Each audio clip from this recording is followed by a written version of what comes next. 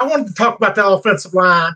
All right. Tanner Brunskill, remember when he started at tackle, he gave up 0 sacks during his stint at tackle. That's right. And that's all you can ask for. Yes. That's all you can ask for. I mean, the Niners' issues are pass protection. If they say, well, he can't execute the outside, who cares? You have an issue with pass protection. That's the most important pass protecting position. Maybe that's his home. Yeah. He's definitely better than McGlinchey. 2 guys I want you to watch in the draft. Okay. Coming up. One is the Quinn Martinez or whatever, the UW from Whitewater. Okay. And then the guy from Clemson. Let me pull it up just so I get his name correct. Not Clemson, but Georgia. Ben Cleveland.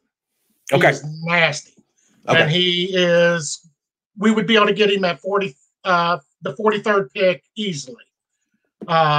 Pure nasty. I mean, I told you before, it's loaded with offensive guards, centers, and stuff in this draft from 2 to 4 and everything. But do you think that 43 pick is a perfect spot for O-line? Perfect spot for O-line.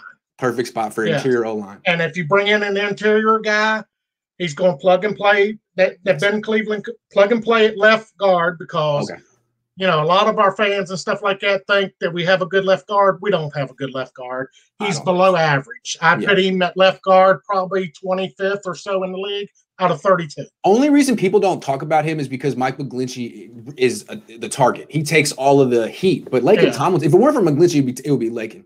Yeah, and there's people that say, you know, Mike McGlinchey's probably the best right tackle at run.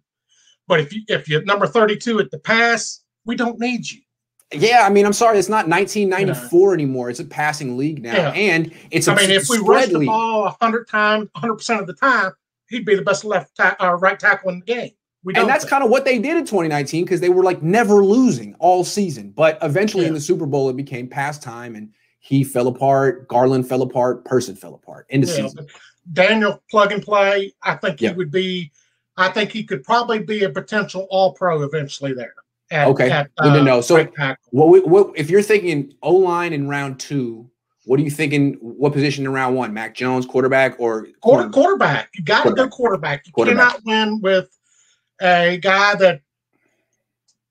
If you were to bet in Vegas, I would bet Jimmy G would be injured next year again. You got about a 90% chance. Exactly. It's going to happen. Right. Same thing with. Why would you bet against that? You wouldn't bet against. You wouldn't bet against it. The odds say he's going to get injured. The same thing with Bosa. It's probably 80% odds he's going to get injured too. Yes. And also wanted to say something too about our star linebacker Fred Warner. If you can't sign Buckner at $21 million, you're not going to sign Fred Warner at 20. That's what I keep saying. Like, why is it? This is the same thing happening the next year. They're not going to change their mind because. Warner, I mean, what's the difference? They're both leaders. What position's more valuable, left tackle or a linebacker they're dime a dozen in my book? Yep. You know, that's right. And you got to get the left tackle situated. O-line, you got to protect your quarterback. Linebacker, we can draft 3rd round, 4th round, 5th round, and get somebody that's. I mean, I think Greenlaw's the best linebacker on the team. Well, he's fastest. He's the most violent. Better tackler. Always in the play. Fred Warner's better coverage guy. But that's why we take care of the secondary, so we ain't got a linebacker trying to cover all these wide receivers. You know. I see it. So you think that the Niners will ultimately re-sign Trent Williams and not be able to give Fred Warner his money? Not going anywhere. Kyle and in love. He's not going anywhere. I see. They're going to pay the money. You know, it's just that they're going to be forced to do it. And remember, there's not many teams. Let me pull up the cap situation. There's not many teams at all. And plus, like New Orleans, they're going to have to release their left tackle because Armstead, he has how much dead money? $4 million dead money, and they can save right at $12 million. They're still 60-some million over the cap. You know, you think about that.